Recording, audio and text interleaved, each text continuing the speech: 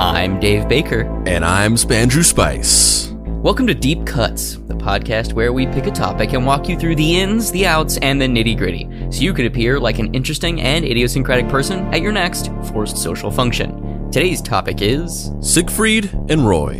Who were Siegfried and Roy?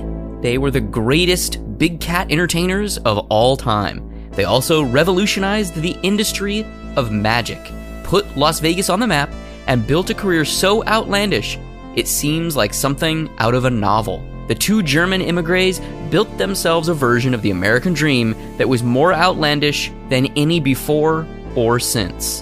And the dizzying heights of their vision was only rivaled by the tragedy and darkness that would be dealt in equal measure.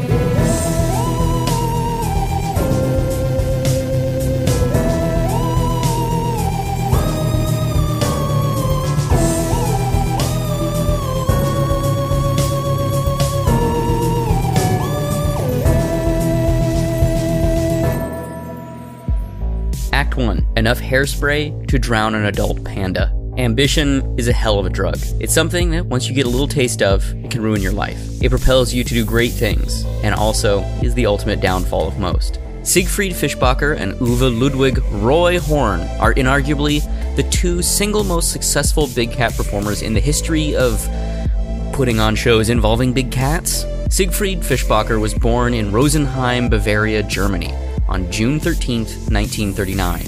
His mother was a housewife, and his father was a painter who, during World War II, was a prisoner of war of the Soviet Union.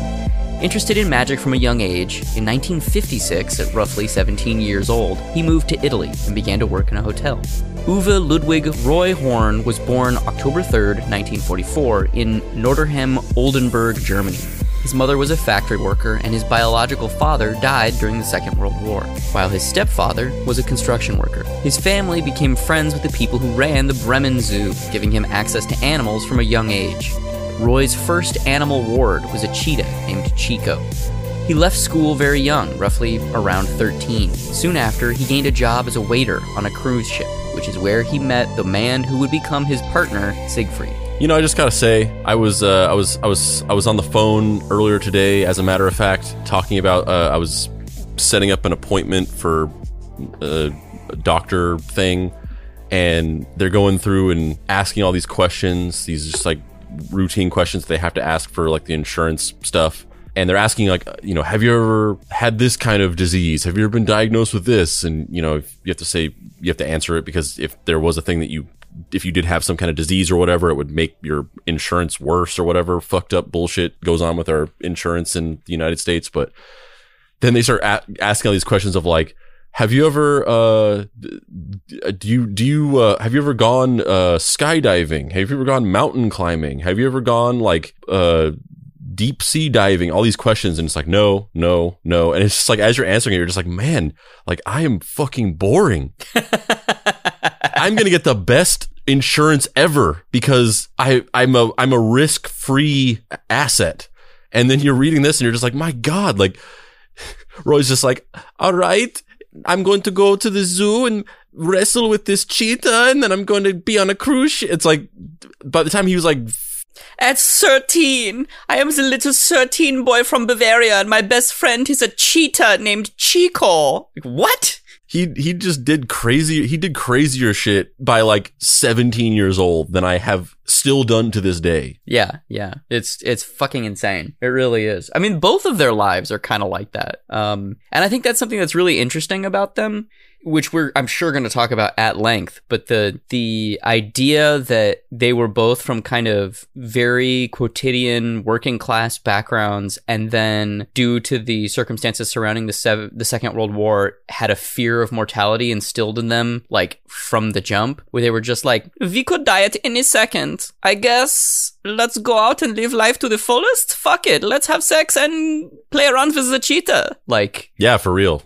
I mean, I think I didn't even think about that, but I think that's totally it. You know, the growing up in like at the tail end of the war and living in post-war Germany, where it's like where could we go? Like, we can't go down any more than this. Like, we already just lived through like the fucking just apocalypse. So fuck it, let's do whatever we want. Yeah, it's really impressive. On one level, it's really impressive. On another level, it just is like, it feels like you're tempting fate at every turn.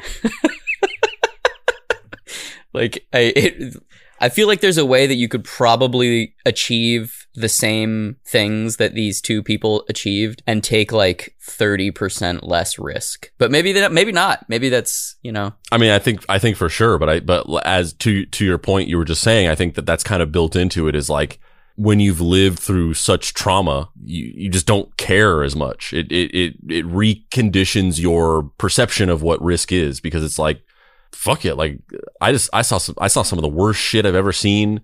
Completely life-changing traumatic bullshit. My life was in danger on like a daily basis. There was always fear of a bombing in our city. There were bombings. People that, you know, there was friends and family members that I knew that were just killed in explosions. It was a casual thing at some point. Like, who gives a shit? Yeah. So before we move on, I just want to talk briefly about, like, I think prior to doing the research for this episode, my understanding of Siegfried and Roy was like, I think I thought they were magicians, maybe. And I knew there were cats around, but I didn't know that Roy was a big cat trainer and Siegfried was a magician, and they teamed up together and did stunts where Roy would walk around with cats, like lions and tigers, and Siegfried would make them disappear or cut them in half or make them levitate. Like, I don't think that I knew that. I mean, I was aware of who they were. Obviously, I knew the, like, showmanship, the kind of, like, flamboyant fashion, which, quite frankly, I really like. I think it's really cool. Oh, yeah. I mean, yeah, we'll talk about that later, but, like, the set design alone, it's, like, some of the coolest shit I've ever seen in my life. Yeah, it's fucking amazing.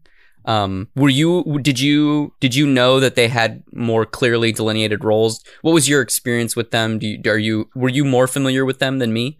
I think maybe a little bit more familiar with them, but, number one, so I think the delineated roles and the fact that it was like, what, I'm a magician and I'm a animal trainer and like animal whisperer, and we're going to combine these skills and make this unique thing that never existed before. I think that's really cool. Like that immediately, just that information alone immediately made Siegfried and Roy much more compelling to me. Yeah, it's like if Harry Houdini and Caesar Milan teamed up. Yeah, for sure. I love that you didn't laugh at that. You didn't even give me the chuckle. You were just like, "Yep, checks out." Listen, man, when you've read some of his fan mail, you can't think about him the same way. That's true. You have to explain that though for the listeners. What does that mean? Well, you've given me the key to the Boy Genius PO box so that I can check it, because you're too lazy to do that, and that was the thing that was the thing that Andrew did, and you know you're not going to do it now. Yep. The Deep Cuts PO box, as it turns out, happens to be the former PO box of Caesar Milan. So I have stacks of Caesar Milan's fan mail. Every time I go to the PO box, it's just Caesar Milan's fan mail. There's nothing for us. And the best part is that you're not making this up. Like, this sounds like a bit that we would do. The only thing I'm making up is having read the fan mail, because I have not opened it, because that would be a crime. Right. That's a federal crime. You would never do that. But no, so that was really cool to find out. I think I knew a little bit more about Siegfried and Roy than you, but very little. And yeah, I mean, actually, I'm a fairly big fan of magic, or at least I used to be a lot. Like when I was a kid, I wanted to be a magician. Like that was one of the obsessions that I got off on. Like I did magic shows in my backyard, where like I made flyers and passed them out in the neighborhood, and like had like actual like neighbors come and see magic shows that I did. Did you have an assistant, or was it just you? No assistant. You gotta have friends to have an assistant. That's true. Right. Yeah. But, yeah, I mean, and in terms of like magicians, like I wasn't the biggest magic head in the world. But you know, I liked, you know, like David Copperfield, Penn and Teller. The Amazing Jonathan. I bet you love The Amazing Jonathan. I like The Amazing Jonathan, all right. Very, very tragic the way he died. But, you know, I watched a couple of his specials, but I wasn't like a huge fan of his. I wasn't a huge fan of like the comedy, which is actually kind of leading into what I was going to say. I wasn't a huge fan of like the comedy thing. I really just liked straightforward magic. Have you ever been to the Magic Castle? It was great. Yeah, I enjoyed it quite a bit too. But all to say that I never got into Siegfried and Roy, really. I mean, it was obviously very aware of them. They're kind of just a household name. But I always thought of them, I guess incorrectly, as like they weren't really magicians. The magician aspect of it was kind of more of a window dressing thing. And that in reality, kind of the way that Amazing Jonathan is. He was a magician. He wasn't a pretender or a charlatan. But his act was really not about magic. It was like the magic was a setup for punchlines that were comedic. Mm-hmm. Actually really do any particularly interesting magic. He was a comedian that just used magic as a prop. And I kind of thought that was what Siegfried and Roy was as well. My interpretation of Siegfried and Roy was that they were kind of just an animal stage show where like they were supposed to be magicians, but in reality, it was just kind of like choreographed animal stunts and things like that, which I wasn't particularly interested in. And it's only now kind of realizing that that's not the case. It was actually kind of this hybrid of legit traditional magic and like animals being incorporated into the magic. And really extravagant shows, like tons of dancers, crazy set design. Like I like I said, going into this, I was just vaguely aware of them in their cultural standing, but I'm way a fan now, especially after learning about like how weird their relationship was. And like I don't know why I assumed this, but I always just assumed that they were just like an out gay couple who like hung out with lions. That's kind of what I thought it was too. Like I said, I thought that the show was just kind of like, it was magic light, but in reality, it was just kind of like animal stunts. And they just like were on stage with like tigers, like running around and stuff like that. Like that's kind of what I thought it was. I'm way more into it though, with how dark and fucked up it is, and how the fact that they like lived together for like 40 years, but like never really confirmed or denied anything, which is very sad on one level, and also kind of interesting to me on like you don't need to have other people define you. Like just be your Liberace lion tamer self, man. The secret origin of these two men is quintessentially Freudian. Siegfried claims that his home was not a loving one, and that his father never even spoke to him until one day he did a magic trick. Siegfried claims, "What's the deal with all these tigers?" The tiger bit me, Jerry! He bit me in the face! Siegfried claims that his home was not a loving one, and that his father never even spoke to him until one day he did a magic trick in the house, making a coin disappear, and his father, in shock and amazement, uttered, "How did you do that?" This dark and twisted motivation spurred the two performers in more ways than one. They literally and metaphorically incorporated this trauma into their act. In the book, Mastering the Impossible, they wrote, "It was then that we began to delve into our childhoods. There's a powerful link between our reality and our magic. For our reality, even at its darkest, is the source of our magic."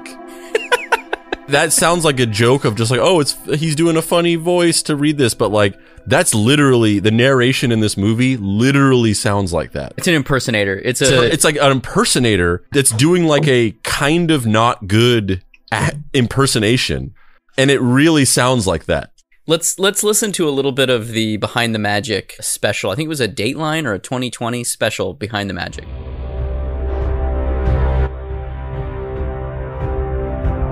It sounds a little strange. I never felt love in my life. Only on stage. The applause, the acceptance. You've been in each other's lives for 50 years. 55 years. What's your relationship with Roy? What does he mean to you? All these years we're together, what we achieved. I said, I thank you very much. And I think I said, I love you. So, and he says, if I would have to do it again, I would do everything again the same way. I regret nothing. Siegfried and Roy are the ultimate showmen. They set Vegas on fire. Siegfried and Roy had been the single most successful entertainment attraction in Las Vegas history by orders of magnitude. 30 years, 48 weeks a year, capacity business. Siegfried is a magician that comes along once in a generation.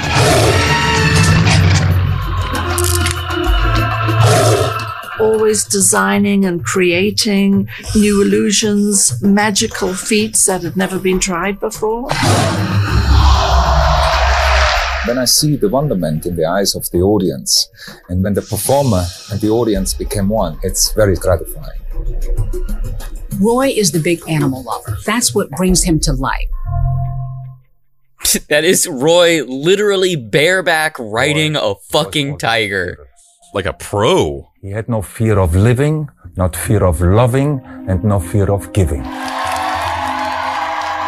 scary element is fundamental to it. Siegfried and Roy with penguins would not work, right? You need the fear that's inherent. I don't know. I would watch Siegfried and Roy with penguins. That sounds pretty cool. Roy was always bigger than life. True magic begins with reverence for the circle of creation. Creation. Siegfried is the one who has to say, how is this going to work? Now, please, one time out my life. I'm right here. Siegfried often says that he by himself would be not enough. It's never enough. And Roy by himself would be too much. I get that good feel, it's never enough. But to me, it's like thunder and lightning. The Siegfried and Roy story is the American dream story. It's pretty inspiring to think that you can come. Siegfried, he kind of sounds like a middle ground between Arnold Schwarzenegger and Werner Herzog. You know what he sounds like? Siegfried sounds like the second person in line to play a Bond villain. You know, like so sometimes those Bond movies, like they have like superstars playing the villains. And sometimes they've got like, you know, the guy from World Is Not Enough, the English guy who played not Rupert Murdoch, where you're like, oh yeah, that guy. He's one of those Bond villains where you're like, oh yeah, Siegfried. Hello, Mr. Bond.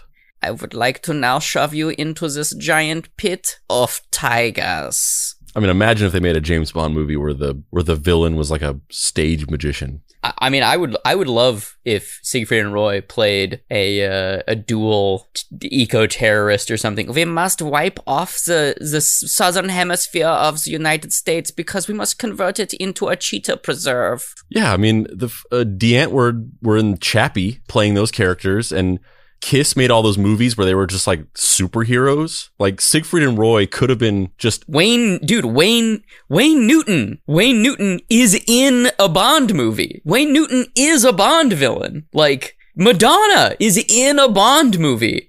There's no way that they're worse than Madonna. Siegfried and Roy as themselves as Bond villains. I 100%. The missed opportunity of all life. It really is. It really is. After working on this cruise line together called the Bremen, they started performing in magic shows. Basically, Siegfried was on the cruise line as a magician, and Roy was there, and they kind of became friends. Roy was like working on the show as like a hand or a behind the scenes person at first, and then it's so crazy. You can't even believe that it's real. But when Roy went on this cruise line when he was 17, he smuggled his pet cheetah onto the ship. Which, first of all, you have to say that, like, when he was working at the zoo, the cheetah that he befriended, Chico, he just, like, took it. Like, he's like, this is my cheetah now. Like, and then he had it on this cruise ship and was just like hiding it. And then Siegfried was like doing magic shows, and he was like, hey, did you like the magic show? And Roy was like, it was all right, but it'd be cooler with a cheetah. And Siegfried was like, yeah, I guess that's a weird random thought, but sure, it'd be cooler with a cheetah. And then he's like, come here for a second. And then he just like went into his room and there was just a cheetah. Just a full-on fucking cheetah hanging out. I can't even imagine, like, can you imagine what that would be like? You're like 20 years old, 17 years old, however the fuck old Siegfried is.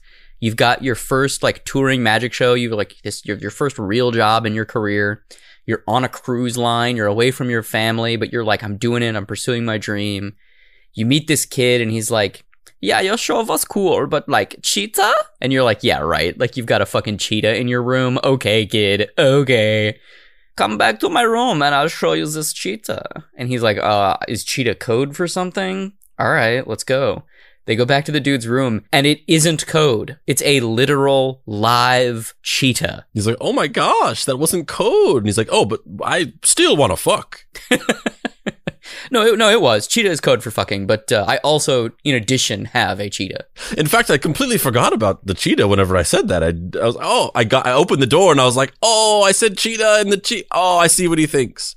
Yeah. But so basically from here, they start performing together, right? They start doing a magic box trick, where you put something into a box, the head's showing, oh, the thing disappears. What? Oh my God, that's crazy. And like, they do that with the cheetah and they have an act. And that's when Siegfried and Roy is born on this cruise line. Which is I think that's really interesting and kind of cool. I like the idea of, a lot of times...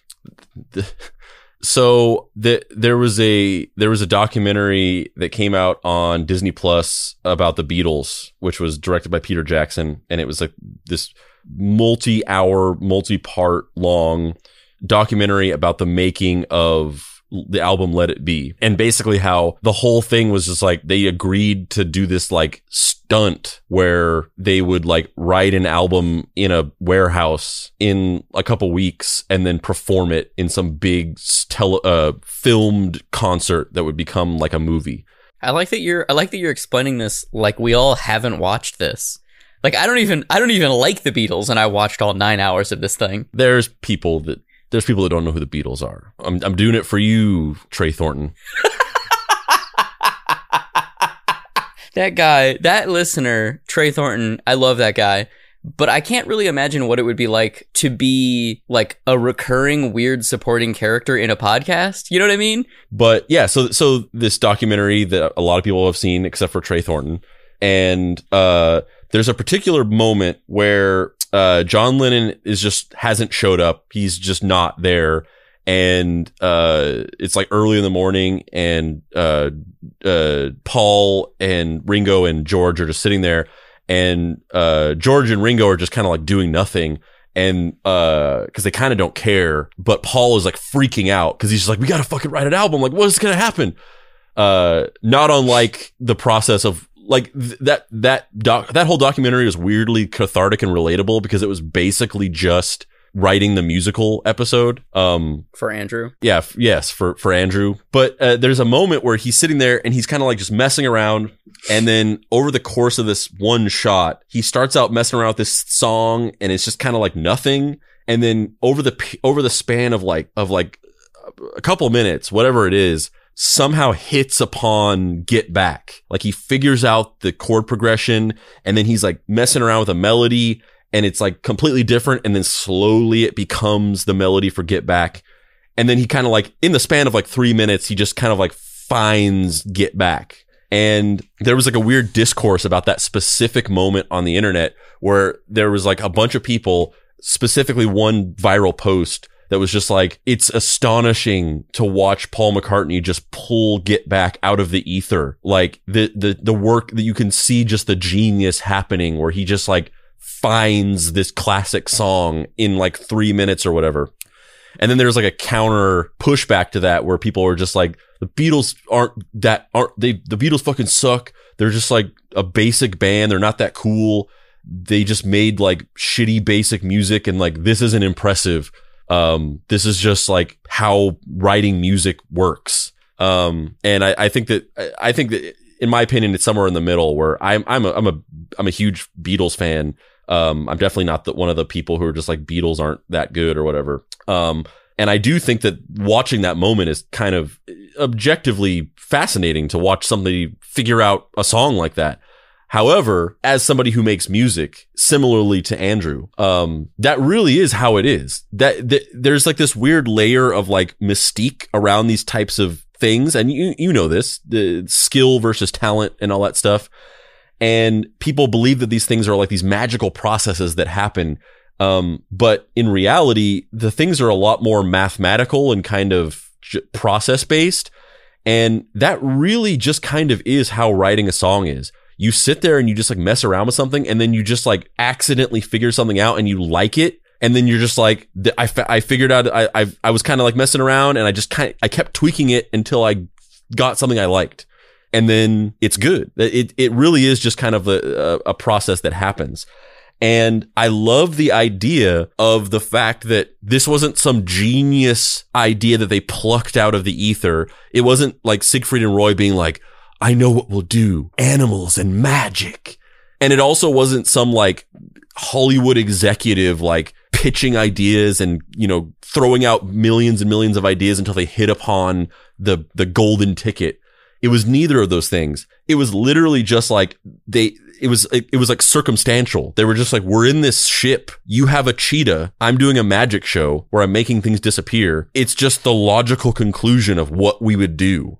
Pin, pineapple, apple, whatever that song is. Yeah, and it was an amazing idea that worked very well, but it wasn't like some genius thing, some vision, and it also wasn't some like cynically generated Hollywood idea. It was just like, obviously we're going to do this. Like what else are we going to fucking do? It insists upon itself. Yeah. And then it was like a great idea, and it worked. It just worked really well. I love that idea. That concept is really interesting to me. So this we're watching footage from a movie called Siegfried and Roy, The Magic Box, which they self-produced and was a direct to VHS feature film where they were basically like kayfabing their own story. And it's all about like the trials and tribulations that they went through and how they got into magic. And it's them like playing themselves, talking to kids about magic. And there's also a show. It's so crazy. Something? How do you do it? Do what exactly? Magic.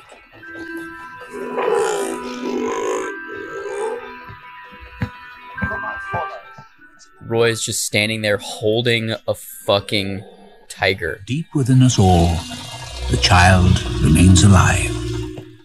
Oh, and the whole thing is narrated by Anthony Hopkins. Curiosity, adventure, fascination. These are the magician's tools to help us awaken, to remember. Future. For Siegfried and Roy, he's opening a silver box. Their stories exist within the magic box.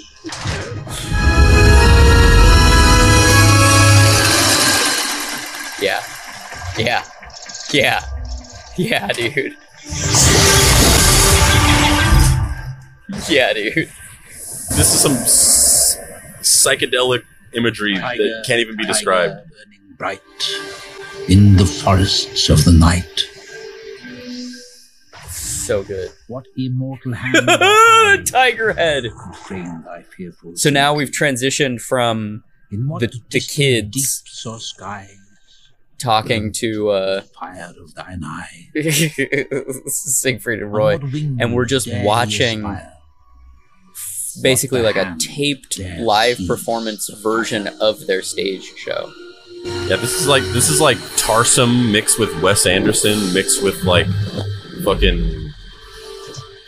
They're wearing silver bedazzled suits and giant silver capes, and Roy has a codpiece that is like rivaling the Goblin Kings from Labyrinth. They really do they look like characters from a movie adaptation of some Marvel comic book property from the 80s.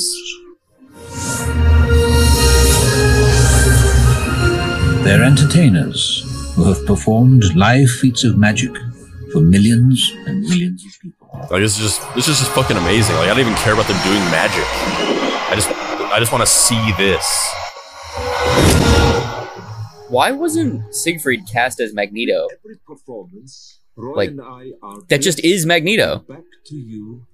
He's German, he's got a giant cape, he's theatrical, a weird white mullet. And dreams. But with each journey, that's the better timeline. Also comes the story. We're not there.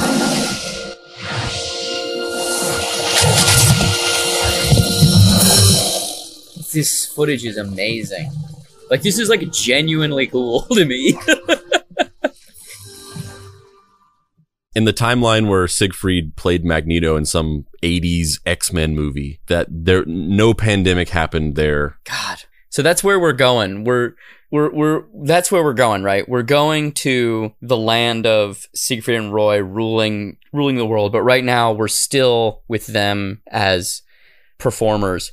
Oh, I thought you meant like we are going to figure out how to break through into the other dimension and live there, where they are Siegfried. There's no pandemic, and Siegfried and Roy are still alive, and they're just like they've been unanimously voted as like emperors of Earth. Yeah. And they're like completely benevolent leaders. They haven't been corrupted by power. Thing is great. We live in a utopia. A Sigtopia, if you will. Mm-hmm. So basically, you know, that's where we're going. But we're still with them. They're young men. You know, we're doing the Quentin Tarantino order for this one, right? We're jumping back and forth in time. And so they leave this cruise line, having made a little bit of a name for themselves. They start touring all over Europe, and they perform this act where they make Chico disappear. You know, they do it a lot, and they make a name for themselves while touring all over Europe until they finally find a position at a casino in Monaco, where they have a regular show, and they just basically perform there like all week. And Monaco at this time was like just at the very tip of being like a really world-renowned like tourist destination. Grace Kelly had just married Prince Rainier, and so the country was like on the rise on the cultural stage. And so in some ways it's kind of dumb luck, and in some ways Siegfried and Roy are just like they've found a way to perfectly position themselves to really take off. Because there's a lot of Western celebrities and Western political diplomats and people in positions of power that are going to Monaco, and they kind of are like it's I don't even know what the equivalent would be, but it's like the equivalent of, I don't know, Ibiza or something today, where it's like a place that people go to on holiday from the West that has like a kind of foreign locale mystique to it. And their act gets so popular at this Monte Carlo nightclub that they get invited to perform for a gala of international celebrities at like this big kind of European meets American publicity event, basically. Like there's a bunch of like actual celebrities there. It's not just, you know, oh, it's the diplomat's second cousin. It's like fucking, you know, like I said, Grace Kelly and huge movie stars that are there in Monte Carlo, because Monte Carlo starts to become this tourist destination. And the next day after they do their show with Chico at this event, they are basically in papers across the world, and they're given the nickname the Kings of Monte Carlo. So like that one show, you know, 5 of those celebrities told their publicists who told people, and they were just everywhere. And so they kind of really had this momentum going for themselves. But not being satisfied with that, / you know, being the ever elite showman duo, they realize they kind of have to go to America, and if they want to make it big. So they pick Las Vegas. In the 1960s, they quickly found themselves with the show. And for context, this is before Las Vegas was the magic capital of the world. It was more kind of like nightclub scenes, the kind of vestiges of the Frank Sinatra, Sammy Davis Jr., Rat Pack era. You know, it was kind of like jazz bands, cigar-filled bar, nightclub arena scenes. It wasn't what we think today of like, oh, we're going to go to Las Vegas and see a show of a bunch of people doing can-can dances and magic or whatever. And they were basically like rejected multiple times in the beginning, where like they were in Monaco and they got all this heat on them. And they had these American celebrities that were like freaking out and huge fans and saying that they were great. So they're just in their minds, they're like, oh, we're going to go to Vegas and we're just going to like, the same thing is going to happen. Everybody's going to react to us the way that these people reacted to us when we did our shows here. And we're just going to be huge stars. And then they went to Vegas and everyone was like, what? Like, we don't like magic. Like, that's fucking stupid. And they couldn't find a job for a little bit. And then they just kept trying. And I guess apparently they just, at some point they just got a break or whatever it was. It was kind of vague on like how they sort of ended up getting a job somewhere. It just kind of says that at some point they did. And then they got a job and they went from there. Yeah. So over the next decade, basically from the 60s to the early 70s, they kind of use that as their like building time where they're making money. They have these shows. And they have this kind of niche, right? They have this gimmick that they always do, which is magic plus animals. So they start getting more animals. They start getting a few more big cats. And they really start kind of generating awareness for themselves in America. And I know we've kind of said it already, but I just want to reiterate that like magic in the States was not a fucking thing in the 60s. Nobody gave a shit about like card tricks or making a fucking, person saw in half. Like it wasn't something that was culturally cool to anybody. But Siegfried and Roy really started to gain traction because of the animal side of it. Americans really responded to the animal thing. And then once they came for the animals, then they got like their minds blown for the magic. So let's watch their first TV appearance in the 1970s. Spectacular magic of Siegfried and Roy has so enthralled audiences that they have been voted in Las Vegas the Las Vegas Entertainment Award as the most outstanding act in show business for 4 consecutive years.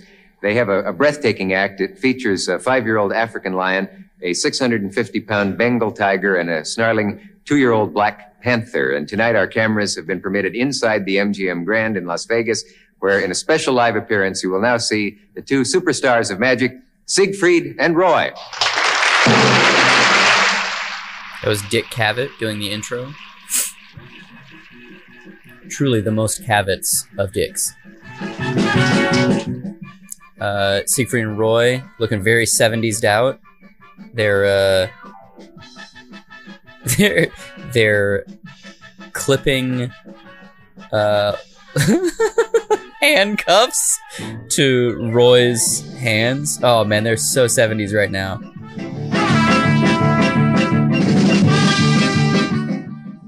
Roy like looks older than he does later on with that mustache and the haircut. Yeah. And they just put him in a sack.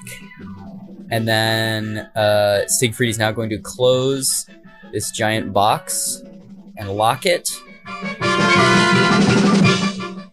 And he's locking it. The flourishes, man. Flourish game on point.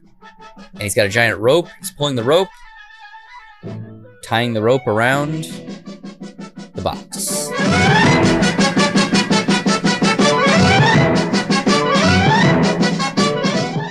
Now he's gonna pull a little thing, whatever the fuck that thing's called. It's got this shower curtain-like structure. Oh! And now Roy has appeared! And Siegfried has disappeared. Roy was in the box and Siegfried was on top of the box. He covered himself and then Roy appeared in his place. And now Roy is opening the box. And I think we know where this is going. Yeah, I think so. Wow, his movements are so dramatic. He's doing it with his whole body. Wow.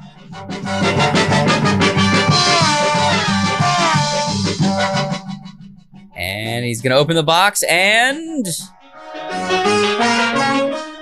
What? Siegfried is tied in there and he's handcuffed. How is that possible? And he's got a different jacket on.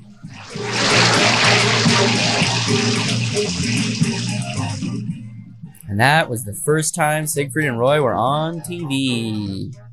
Another thing about this that might not be immediately obvious to anybody, just given context and time, is At this point in the 70s, in addition to the idea of incorporating animals, the speed of their magic was unprecedented. Like nobody was doing magic with this like sort of like stunt like feel, really big movements and really fast tricks that were kind of a part of the appeal of the trick is just the rapid fire nature of it.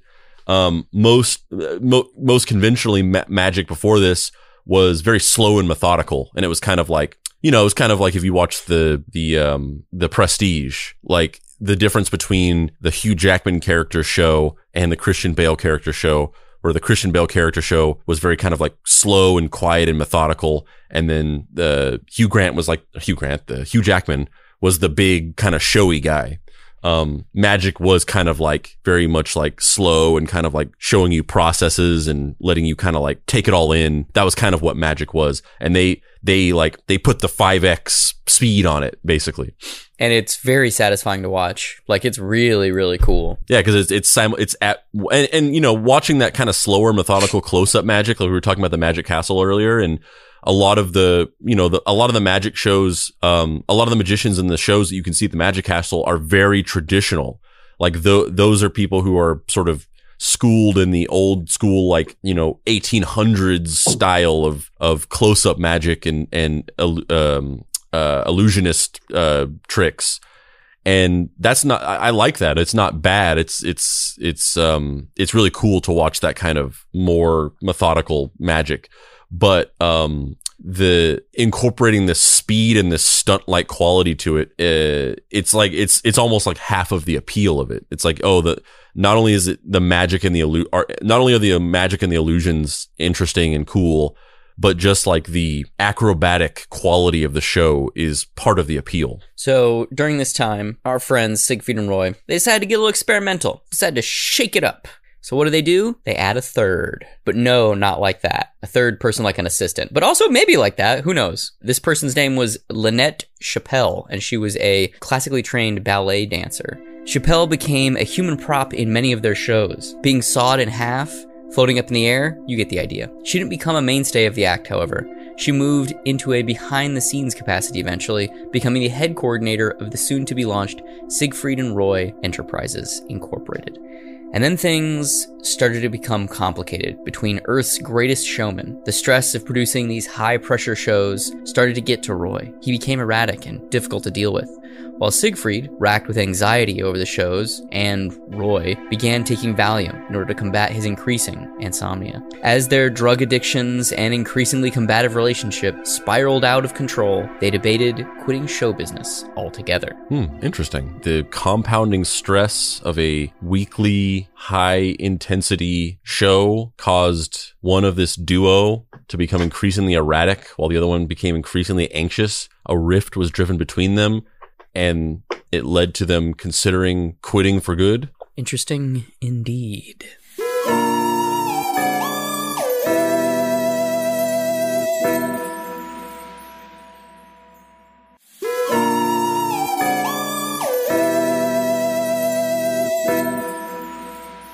Act 2, So You Want to Be a Lion Tamer. 1989 was the year everything changed for Siegfried and Roy. Steve Wynn, the Las Vegas media mogul, decided to build the Mirage on November 22nd, 1989. Soon after, he also opened Treasure Island. However, the Mirage is the casino that would change Vegas and Siegfried and Roy's lives forever. Siegfried and Roy came to me with the idea of a new show that was going to be scaled above and beyond anything that anyone had seen in Las Vegas. That room at the Mirage was built for them, a place to keep elephants and tigers, and, it was a zoo. The equipment that it took to do the illusions, the staging devices, and other paraphernalia, very, very elaborate, very tricky. It takes a lot of money, I'll tell you that. It's probably the most expensive show ever in the history of the world at the time it was built. Over $30 million. Giant animatronic dragon. Big money to spend on a theater, but on top of it, Siegfried and Roy were making a big salary. They inked a deal for $57 million over 5 years. At the time, it was the biggest contract anybody had ever signed in Las Vegas.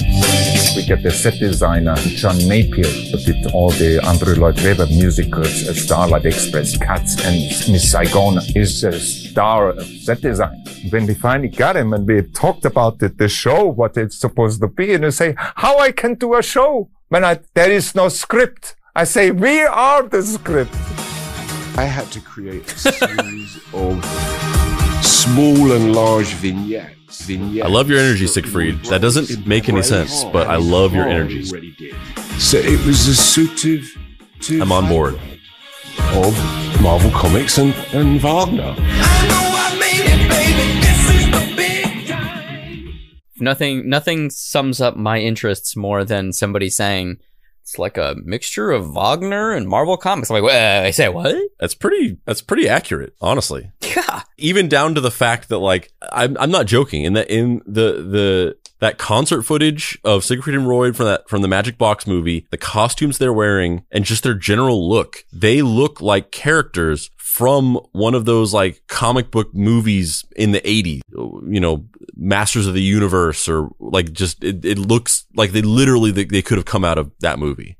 Yeah, but it's way better because they're gay. Like, I'm really genuinely kind of surprised that I haven't been interested in them in the past. I don't think I knew that they were this cool. Like, I'm so like, oh man, I feel like I've fucked up my entire life. Like, these guys are so amazing. Like I said, like I told you before, I was always turned off or kind of slightly disinterested in them simply because I chalked them up almost in like a pretentious way. I chalked them up of like it wasn't like real magic. It was kind of like magic light, but it was mostly just an animal stunt show, which I just had no interest in, which wasn't true, but that's kind of always how I thought of them. Yeah, I'm so into them. So if you couldn't tell from that clip, the basic aesthetic is like it's a Broadway musical, a magic show, and a rock concert all rolled into one. They took magic shows standards like the box cut, levitation, and the disappearance all flowing into one another instead of just doing them trick by trick. Like that's one of the things they were also known for, is not, like you were saying earlier about the speed and the pace of their performances. They weren't doing just this is a trick and then this is a trick and then this is a trick. They would have the tricks be like Russian nesting dolls. So they would all like flow into one another. Like they would put somebody in a box, cut them in half, and then they would make the two halves of the box float up in the air, come back down, put it together, and then they would, in the moment where you would normally have the person come out of the box, they would make the box and the person inside it disappear completely. And in a lot of ways, they kind of set the precedent for that increased speed and increased demand by the audience for more tricks per minute or per second or whatever, and a faster pace, because even that first, just based on our current expectations, like when you watch a magic show, that's kind of the format. The format is like, we'll do a couple tricks that are like pretty cool, but when we really flourish and when we really wow the audience is when we get to that point where we do this trick that's like 5 tricks that are just dovetailing out of one another to the point where your mind is blown, because it's like it's a trick upon a trick upon a trick upon a trick. Like that is kind of the expectation now. When you see a magic show, like you're waiting for that. You're waiting for the like 5 layers deep trick that just blows your mind. And even that original, when we watch that footage of their first television appearance, even then in the 70s, even that was a little bit too slow to where you're just like, I get it. He's in the box. Like you get ahead of the trick where Siegfried is on top of the box. He lifts the thing. Roy replaces him. And then they go through the motions of the whole rest of the trick where he gets down and undoes the box. And even then you're kind of just like, he's in the box. I get it. Like you're a little bit impatient, because now magic is so much about the, like, you can't keep track of it. It's just rapid fire one after the other. And it's like, you know, it's like the 30 Rock, like a million jokes a second type pace, where you just have to be continually hit with things, or else you get ahead of it. Siegfried and Roy quickly became the highest grossing act in the history of Las Vegas. They skyrocketed to the top of America's celebrity elite, which is just unfathomable when you think about the fact that the two were gay men that hung out with tigers and made doves disappear, only in America. They rose to the ranks of American pop culture and eventually even became international superstars. They bought every house on the block that they lived on and built a massive compound. They bought upwards of 50 animals, including 5 extinct in the wild white tigers. Throughout the 90s, they're basically on top of the world. They start their own production company and sell VHS tapes of their shows, and even produce content based on their personas. Case in point, 1996's Siegfried and Roy, Masters of the Impossible. Here we belong. Siegfried and Roy. Possible. And the kindling's been set aplace. The mages. Andrew, what are we watching right now? What is this? We're watching an animated Siegfried and Roy series, which so far is just a series of static images with like, okay, now we're getting the animation. They kept what was good and locked up the bad. For some reason, that guy with like a really bad Irish accent is the narrator. But now begins a new chapter, a tale never told. How Siegfried and Roy in a snow tiger quite bold become undying friends and face darkness unfurled. While they seek out some lost magic to save their sad. This is amazing. They had a full-on animated TV show. And it's got the style and aesthetic of Pirates of Dark Water. That show, Pirates of Dark Water. It reminds me. It must be the same animation studio or something because it looks the same. It was produced by Deke Entertainment, which I believe actually is the Pirates of Dark Water people. Yes. Should this book fall into the wrong hands, all hope will be lost. Why is he Irish? Yeah, it's weird. There was a whole trend in the 90s and 80s where celebrities got animated TV shows, but the celebrities wouldn't voice themselves. Do you remember like Jackie Chan Adventures or like Mr. T? Like, it's really strange that they didn't voice themselves, but... Sire, this is folly. You know the year of darkness. Hell yes, he did. A long generation ago. Why was he Irish? Why did they make... I don't know. So the show was produced by Deacon. It's not even like it was a good Irish accent. Like I would get it. It's like, okay, nobody can do a German accent around here, but this guy is Irish, so I guess we'll just do that. But the Irish accent was also terrible. It was clearly just an American guy or Canadian guy doing a shitty Irish accent. So the show was produced by Deke Entertainment and aired on Fox Kids. Andrew, don't look at the script. How many episodes do you think of that show aired? 3. Close. 4. 4 episodes aired.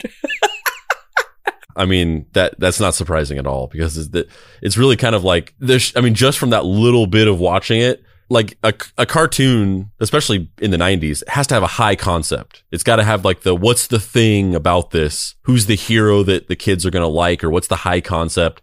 Ninja Turtles, like they're ninjas. They fight with like ninja weapons, and they're mutant turtles. But like the high concept for Siegfried and Roy is that they're like magicians that like do crazy magic with animals or whatever. But the show had like, it's not like a superhero show. There's literally, do you remember the French animated show called The Magician that aired on Fox Kids?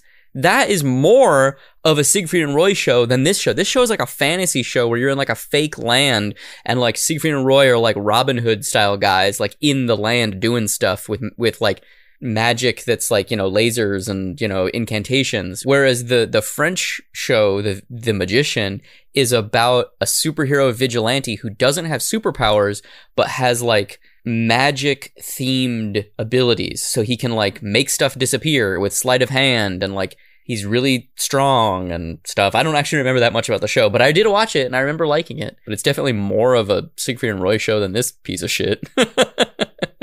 As the two men began to age, and as the 2000s rolled around, they tried to slow down, just slightly. They only did 8 performances a week. And then, in 2003, the horrible worst-case scenario that we've all been dreading happened. A tiger attacked Roy. On October 3rd, 2003, the destiny that Roy had been thumbing his nose at for close to 40 years finally caught up with him. I'd say 15 minutes before it started, sat down, but we were dead center right in front of the stage. We knew we had good seats. We didn't know we had the best seats in the place. Andrew and Paul are seated at a table in row F. It's a weirdly morbid thing to say. Yeah, I thought the same thing. I was like, are you implying that like they were the best seats because you got to see Roy being mauled up close? Animals are right on top of the audience. This is dangerous. You can't look away. It's impossible to look away because there's tigers that are 20 feet away from you on stage. And the audience loved it. They just loved it. I mean, because they could touch them. Hello. Most of the show, there's actors and actresses everywhere. There's animals everywhere. 45 minutes into the show, the lights go off, and there's just a spotlight on Roy Horn. He just walks out, just a tiger.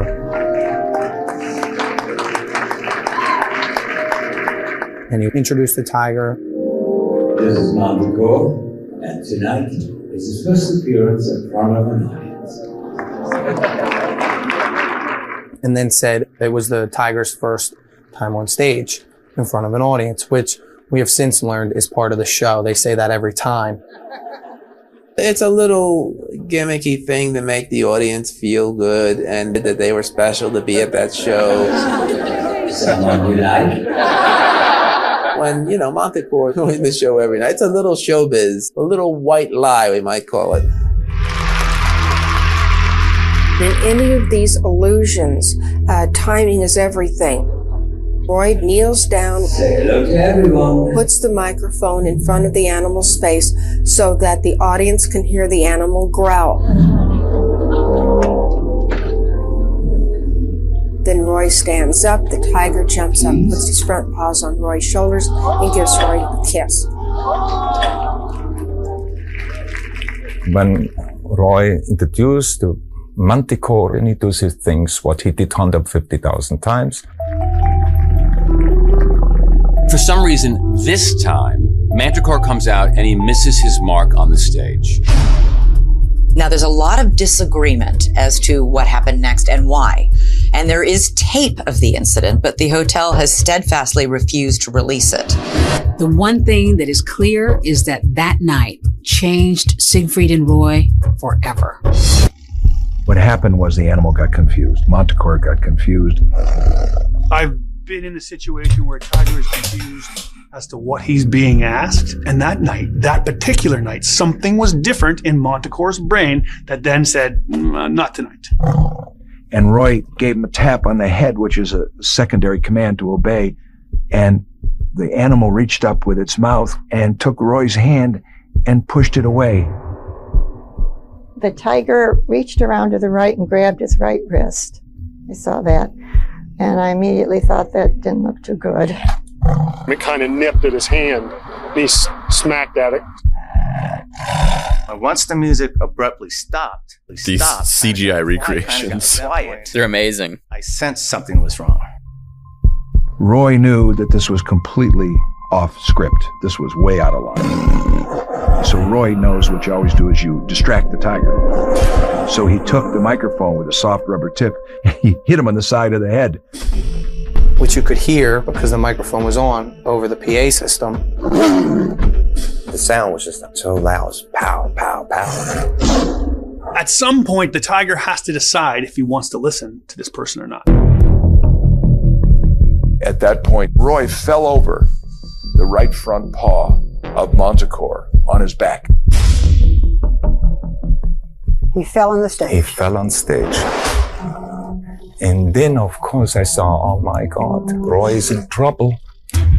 Big trouble. Because while nothing has ever happened before, Manticore is a 400-pound tiger, and he has Roy completely at his mercy. So basically what happens from here is Manticore lunged out at Roy and then bit him in the neck, and it like severed an artery and Roy was paralyzed from one half of his, like the right half of his body was paralyzed. He almost bled to death. And like he straight up almost died, which is just on one level shocking and surprising, and on the other level completely expected, you know? Yeah, the number one, maybe I'm wrong, maybe they still do things like this, but one of the things I thought, like watching this footage and stuff, is like, I feel like they wouldn't do a show like this now, where there's just like these tigers just like out in the open, no barrier between the audience. Like the safety protocols for things are much more strict and regulated now. And so, like you said, it's like, it's almost kind of crazy that it never happened before. It wasn't some horrible accident. Like from the 60s to 2003, there was never any serious, nobody ever got hurt or killed. That's almost the surprising thing. Mm-hmm. Yeah. And it's surprising that it was Roy and not just like some shitty tourist with like a flash camera that like scared one of the lions, or, somebody backstage who was shitty and was not Roy. Because like the other thing that's so crazy about this is that Roy and Siegfried, they lived with these animals. Like the animals lived on their compound, which is just like almost unthinkable. Like it's so hard to comprehend what it would be like to just wake up every day and be like, I'm going to go have my cereal and hang out with a puma. Lucky Charms. You want some Manticore? But people do it though. I mean, if anything, we saw that it's definitely not. Sugar Smacks, which have now been renamed to Honey Smacks to remove the stigma of feeding sugar to children because of the woke snowflakes that would put up gates in front of our show for the tigers to separate them from the audience. Spantrew, are you saying that's a good thing or a bad thing? I'm not sure. I'm saying me as Roy, I'm not down with the woke snowflakes. Oh, okay. All right. Cool. Which is also another cereal that I eat. Woke flakes. Yeah. A hearty bowl of woke snowflakes. But this basically like fundamentally changes their lives, man. Like Roy they stop performing. Roy takes care of, or Siegfried takes care of Roy for the rest of their lives. That's like so heartbreaking and so beautiful and so touching that they really were like yes, it was an act, but also like they really cared about each other, and he like was his nurse for the last like 20 years of his life, or 16 years, whatever it was. So the last video that we're going to listen to today is going to kind of be about how Siegfried and Roy processed what happened with Manticore and how deeply their kayfabe goes. Yesterday, Nancy made a big announcement about Siegfried and Roy. They are adding 3 cute white lion cubs to their secret garden at the Mirage in Las Vegas. Yeah, they're cute right now because they're little. That's right. Well, that is why I went to Vegas, to meet the cubs for the very first time. But when I sat down with Siegfried and Roy, we talked about the incident that left Roy partially paralyzed, and he told me something I have never heard before. When the accident happened, I thought everything is stopped. Now I think we are in a good space. Every day is a present. I'm thankful to God for every breath I can take. October 3rd, 2003, Roy Horn near death and rushed into emergency surgery. There's been so many different versions that you hear of what actually happened. All wrong. They're all wrong. Despite what you may have heard about what happened between Roy and the 600-pound Bengal tiger named Manticore, the men say the truth has never been accurately reported before. He passed out. He passed out on stage. You passed out before the incident. I got a stroke when I fell down, and I seen the blue eyes still looking at me. I thought, now what happened? So he did what every cat do when she has a litter. He picked me up by the neck and came me to the side for like a mother safe. With a cub. Oh yeah, he took care of me. He said my artery is an absolute blessing because that's going to lead to blood pressure. Otherwise you will be brain dead. You're saying, the doctor's saying that had Manticore not relieved the pressure, you would not have lived? Yeah, I could have been vegetable. Then I had the operation and to relieve the pressure of the pain, which took the whole top of the head off. And during that time I had 3 more strokes. I died clinically 3 times on the operation table. Wow. But you're still here and kicking. Oh, yeah. Roy maintains an amazing attitude, and he never blamed Manticore for what happened. Manticore passed away just about 3 months ago. And my brother. Your brother. I know you've actually called him your blood brother. Oh yeah, he had my blood and I had his blood. The accident impaired Roy's ability to speak and walk, and he's never regained full use of his left side. But he and Siegfried persevere in their life's mission, helping to save rare wild animals from extinction. Meet these three adorable... How much of that are you buying? How much of that are you believing from our boy Roy? Yeah, well, I mean, I don't think that's true at all. It's actually, it's interesting because, the kayfabe for sure. It's the sheer kayfabe of it all. But also, it's actually kind of touching because, really what it is like you have somebody like Roy who, as we've explored so far in this episode, he is this ultimate animal lover, and you can it's debatable whether what they were doing with these animals was ethical, and maybe just keeping all these animals in captivity and putting them through these shows or whatever. Like maybe it wasn't the best thing to do. From a animal cruelty perspective. I don't know. Maybe they had like some crazy safety protocols and everything was above board, and even PETA is like, yep, we sign off on this. I don't know. I haven't looked into it too much, but aside from that, like we explored this whole time that like Roy he had this connection with these animals. He loved them almost more than anything in the world, and he formed a bond with these animals at a time whenever he was alone and didn't have anybody else, no real human connection. And he formed this bond with the animals in place of that. And this bond was for a lifetime. And so you have somebody like that who also has this public platform. They are massively famous, and they have this personal responsibility to represent these animals. And I can imagine from his perspective, with the level that he cares about the animals, that this happens. And the thing that's going through his mind is, I do not want to create stigma about these animals. I don't want people to start thinking that they're like these cruel, savage creatures where you can raise them from the time that they're a cub and love them, and then they just randomly will kill you or attack you or whatever. I don't want to create this fear. I don't want to create this stigma. Whenever Jaws came out, it like increased the percentages of sharks that were killed. It created this fear of sharks that led to like increased like reports of sharks, which in turn led to like increased killings of sharks. And I guarantee you that was going through his mind of like, I have to do damage control as like this representative of these animals and these animals interacting with human beings. And this whole thing is this kayfabe crafted to be like, no, this wasn't an example of the fact that these wild animals should probably not be kept in captivity. And no matter how much you train them and work with them and live with them and love them, and no matter how much they might genuinely love you or care about you, at the end of the day, they have these inborn instincts and they're these massively powerful creatures. And it's just not safe to do this. That's not what happened at all. What happened was he saved me. I had a stroke and he saved my life. He was just trying to carry me like you would a cub. And because I'm not a tiger cub, it hurt me, but it wasn't supposed to hurt me. It was supposed to help me. And not only that, but also if he hadn't have bit me and stabbed my neck like that, I would have died because he released this pressure that needed to be released. The whole thing is crafted to be like, no, the opposite of this animal had this like temper tantrum, and as a result of being a wild animal in captivity, and it got confused and it lashed out because it's a wild animal and you just can't really tame them like fully at the end of the day. No, he was protecting me and he saved my life.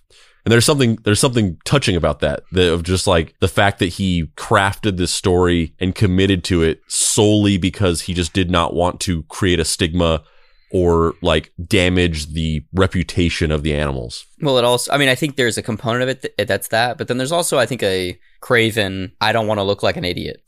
Yeah, I would say I would agree with that. Like earlier, and maybe he did say that before, but I feel like at that stage, like this is after they're retired, they're older.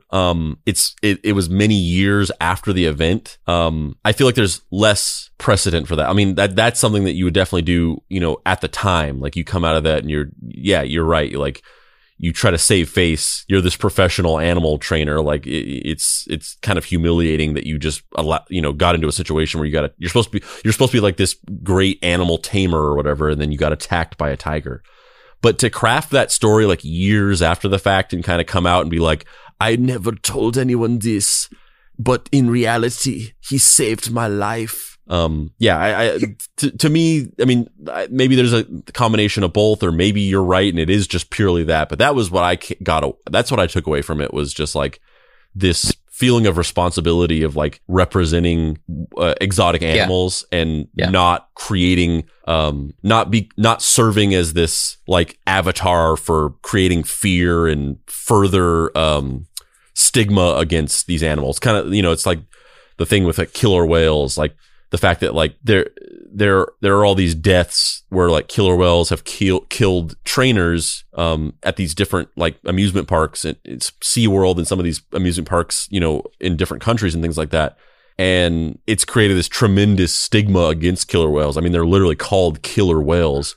And they've tried to like rebrand them and be like, no, they're not killer whales, they're orca whales. But there is this stigma against killer whales that they are these vicious creatures. But it's not actually really their fault. It's the fact that they have been captured and put into tanks. Like this shouldn't happen. This shouldn't be done. Ultimately, Roy Horn died May 8th, 2020, from complications arising from the coronavirus. Only 1 year later, on January 22nd, 2021, Siegfried announced he had terminal pancreatic cancer and passed away 2 days later at the age of 81. These woke snowflakes told me to get the vaccine, but I'm not putting that in my body. Yeah, I as we've said repeatedly through the show, prior to us choosing to do this episode, I didn't know too much about them. But now I count myself under the Roy's boys. I love them. I'm way into them, and I really respect their garish, extreme lifestyles in every sense of those words. I kind of had some stuff I wanted to talk with you about, just in terms of like, as a creative person, knowing when enough is enough. Like knowing when your time to get off the stage or to stop a certain project or a certain thing, when it's time. Because I feel like that definitely was a component of this, where they were like in the winding down stage, where if they had just like known a little bit better. And I think it's funny too, because I think the like colloquial term for that is the showman's instinct, is to know when to get off stage. And like, I'm not even saying that they didn't know, but I think that it is something to discuss. Yeah, I mean, it's interesting that that creative drive that hyper normalizes certain expectations of yourself, and then it's hard for you to let that go or allow yourself to be absolved of it. Going back to the thing where I forget what the original thing was, but they were doing X amount of shows per week or whatever, and then they decided to, like, as they were getting a little bit older, they decided to like chill out a little bit and take it down to only 8 shows. What was it? Was it 8 shows a week or 8 shows? 8 shows a week. I think they were doing 14 shows a week prior. And it's funny because I totally get that. I get that idea of like 14 shows was insane and like so ridiculous that you were doing that. And even 8 shows is still a lot. But I totally get that idea that because you had been accomplishing this thing for so long, and you were accomplishing this thing at such a high level, and then any decrease of that would be seen as a failure to you, no matter how reasonable it was, and no matter how much of a toll it was taking on you, and no matter how much everybody else is like, no, it's okay. Like 8 shows a week is great. That's still a lot. You should probably do 3. Like, Jesus Christ. But you yourself are always just going to feel like you're failing, or you are fucking up, because you like once you've get to that level and you're accomplishing that, then that's like the baseline, and that is what you have committed your life to every like waking second. And so to ever like minimize that or scale it back is like, you're not accomplishing, you're failing, you're no longer what your identity is. You know, you're no longer especially achieving. Especially too, because like they're in their like 60s and 70s doing this stuff. And there was the way that a lot of their tricks worked is that they would drop down to a layer beneath the stage and then have to run and then pop up like 20 feet away, through the stage. And like, it's hard to do that as a young person, let alone as somebody who maybe is starting to have a little bit of physical decline. Another thing that we hadn't talked about, which I saw in multiple kind of documentary things about them, is that they were both actually not that tall. So they wore 4-inch boots on stage, and then they had like 2-inch risers in their shoes hidden. So they were basically performing all of their stunts in stilettos. They were on 5-inch stiletto, basically. Yeah. And so they were doing all of these stunts on their toes for 40 years. That's crazy. So they both had like a bunch of knee issues because of that. And so they couldn't really do it, which is why they started, I think Roy had like 3 different knee surgeries, which is why they scaled down from 14 to 8 performances a week. But that's just wild. That actually, the topic of them on the heels and then also Roy's cod pieces.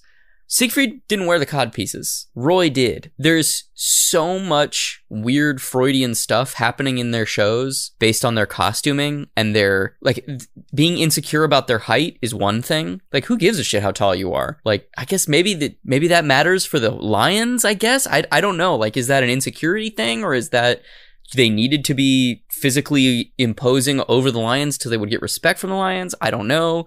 But like, Roy's cod pieces it's very apparent that he is insecure about something. I don't know what it is, but there's some stuff going on there. Yeah.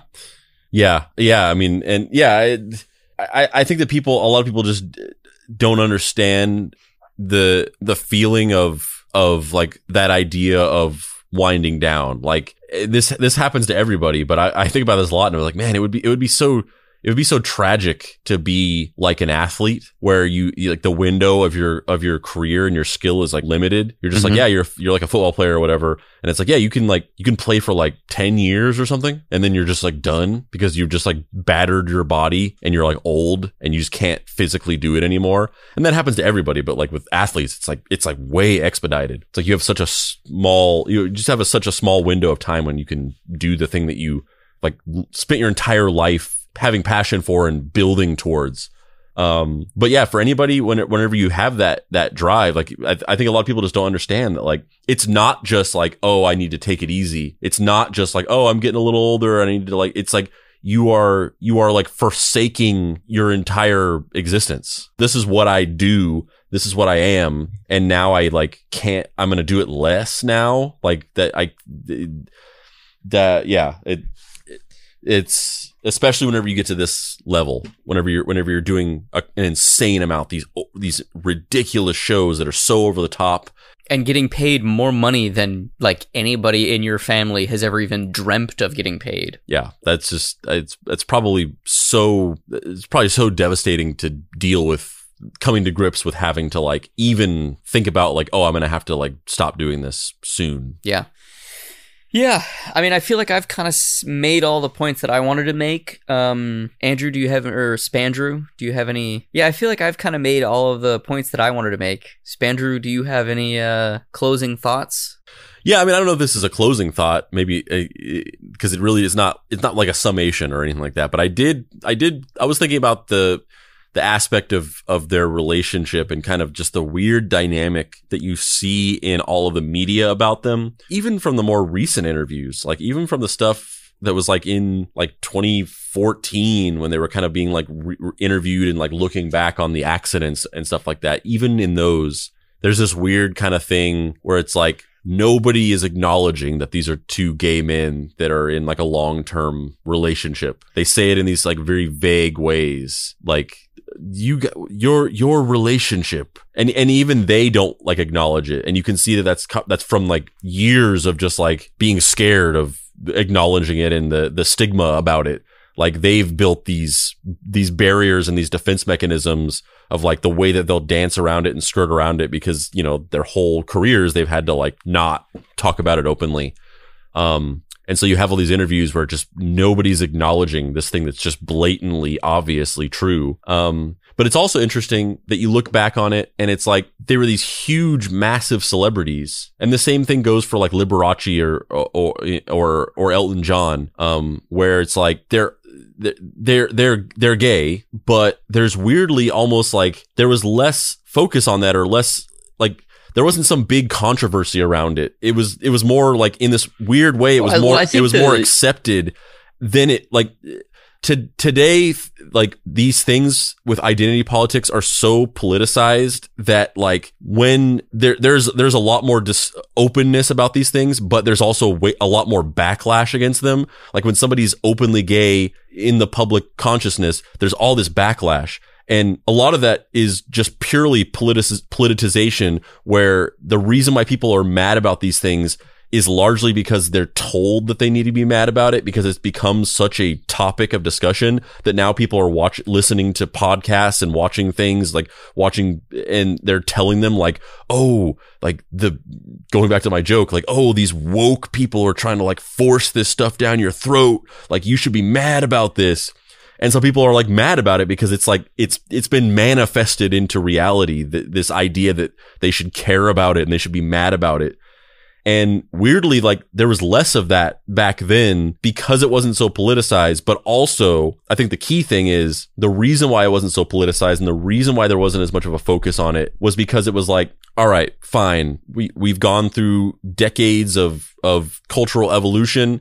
And for a while we were telling you like, you can't do that. If you do it, you're going to go to jail or somebody's going to beat you up or whatever. And you just can't talk about it.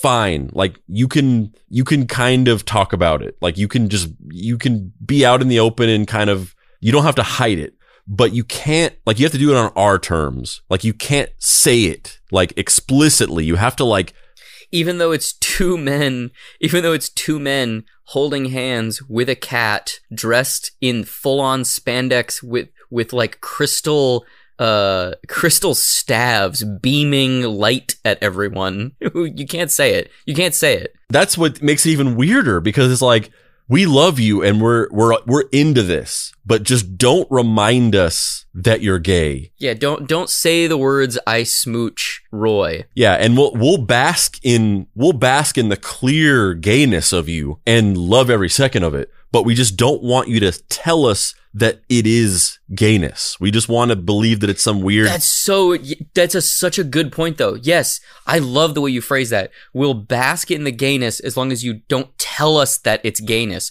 because like a heteronormative perception of gayness is just theatricality. If you take the gayness out of the theater, then the straight world has to grapple with like, oh, gay? I don't know. But in the world of the theater, it creates a permission structure to be like, oh, well, it's just two male performers who are wearing sequins and neon pink spandex uniforms and have feathered hair and are embracing each other while being lifted up into the air under a spotlight. It's just theater. It's just theater. It's not gay. It's theater. Yeah. And because of that permission structure or that paradigm, it was like weirdly almost like more accepted. I mean, I'm not saying that like certainly at a ground level, you know, being gay was not accepted. Like there was tons of violence and a lot of discrimination, but from a pop cultural perspective, like nobody was out there like writing angry blogs about Siegfried and Roy being gay or whatever. Whereas now people will, you know, they will be open about it. They, you know, that they're no longer willing to like live within that paradigm where they'll just like, we're not going to say it or whatever. Like now it's like we say it, and now it's like people are mad because it's like, no, that wasn't the deal. We said you could do it, but you just couldn't talk about it. And now people are talking about it, and now people are protesting in the streets, even though it's no different. It's just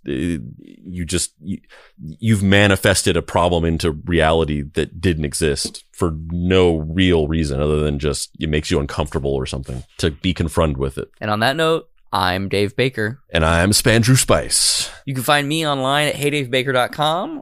You can find my books, Night Hunters, Everyone is Tulip, Star Trek Voyager, Seven's Reckoning, and Fuck Off Squad. Spandrew, where can people find you on the internet? You can find me on stage, surrounded by the most exotic of animals. Cascading around me are the lights and the billowing cloth that's flying around and encapsulating us and floating over us and creating a panoply of color. And I'm just in the middle of the stage wearing the largest codpiece you've ever seen in your life.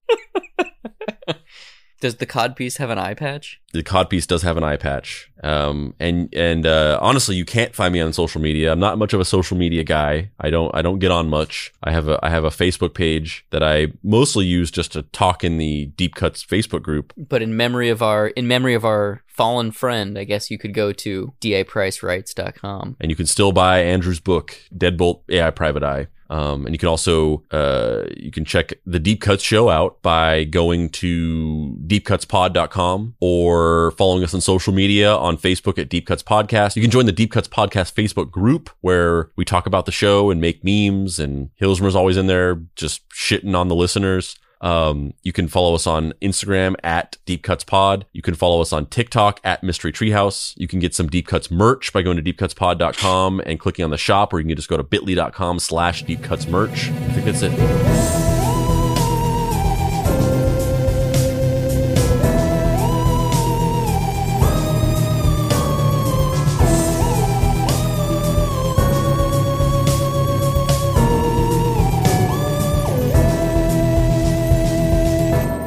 Deep Cuts is a production by Boy Genius Media. If you'd like to find this show and others like it, please visit boygeniusmedia.com or deepcutspod.com. If you want to join in on post-episode discussions, please join the Deep Cuts Podcast Facebook group. Finally, subscribe to our YouTube channel for additional video content. The incidental music for this episode was created by D. Catalano, whose music can be found at wekeepoddhours.bandcamp.com.